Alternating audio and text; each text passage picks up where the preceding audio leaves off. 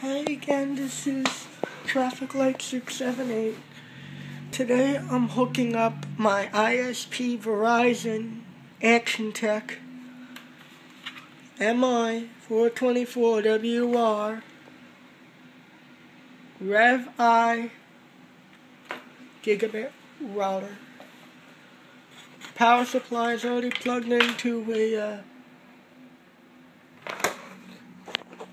power strip back there. It's the one with the green line. I don't want to go back there because it's a big power strip. First thing we do to assemble the router is we take the device itself, and there's an arrow that corresponds with the front of the stand, which is the router goes through the front.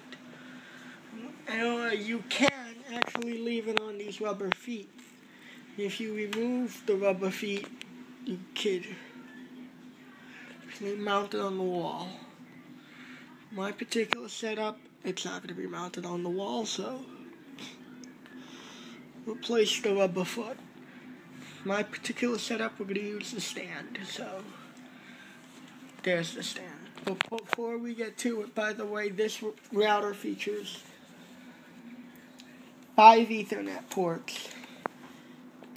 You've got a WAN Ethernet, LAN Ethernet, reset button for factory default if you need to, on and off, power adapter. This coaxial terminal is if you have a Mocha enabled device or FiOS networking. You connect it to this. You got 2 USB and 2 dual band antennas. All this is, it says Verizon.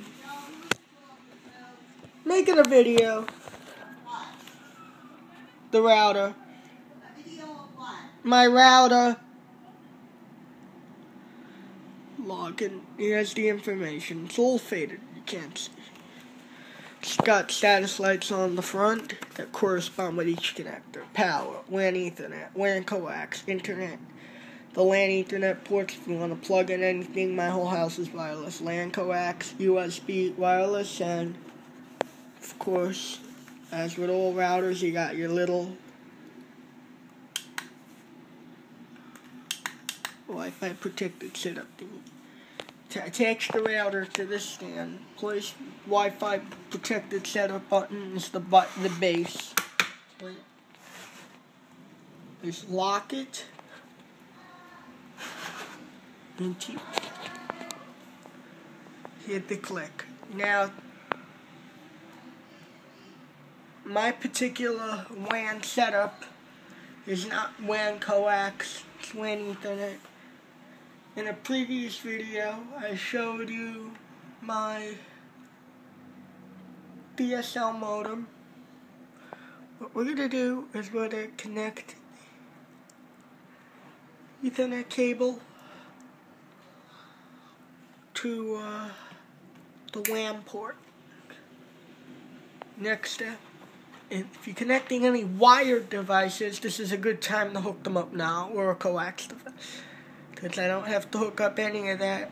Power adapter. Flip this antenna down out of the way. Put that into position. Put that antenna back up. To turn it on, push that to the I position. When you flip it around, you're going to see first the red light means that the machine itself is powering on. We're going to watch it power up. As you can see, it's red, as according to the indicator there. We're going to wait for all lights to turn green. What's supposed to turn green is the power, the Ethernet, the Internet, and the wireless for this one, and Wi-Fi protected setup. So what we're going to do, it's switching on.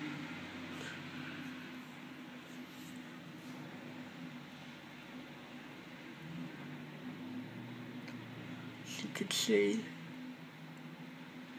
the power adapter. It's warming up. You'll see it flash green any second. Low power. There we go. Now, a green power. Now what else do we need? Green. Next light that's gonna come on is the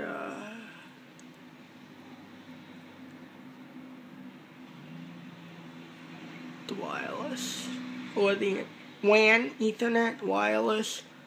Last light is gonna be internet connectivity. Now it's all green, and as you can see, all these green lights, and also correspond on the modem there. Next video is the setup page. Bye.